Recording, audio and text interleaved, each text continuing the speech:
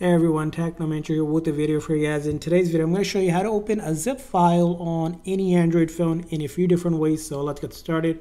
First way is that you might be able to do it with your built-in Files app. So if you have it saved already on your phone, first located, usually the zip file will be saved to My Files, for example.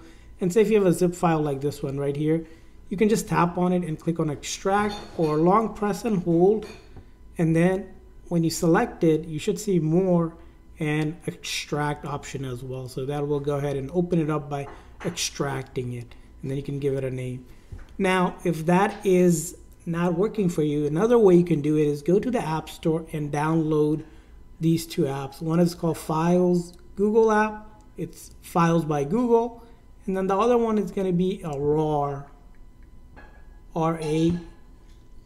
Basically, these two files help you extract, and even the RAR files that are zip. So once you download those, they're pretty much going to be pretty easy to use. For example, Google one, it will basically look at all the files that you have, for example, your documents, and you can pretty much tap on it, and there's an extract option here. So depending on how you have this, or you can go ahead and load it here and extract it. For example, internal storage, like if I select on it, on my Android here, if I have a file that I need to unzip, I can just select and then unzip it with the extract tool that's going to be available here. I don't have one, but you get the idea. That will allow you to go ahead and unzip a file.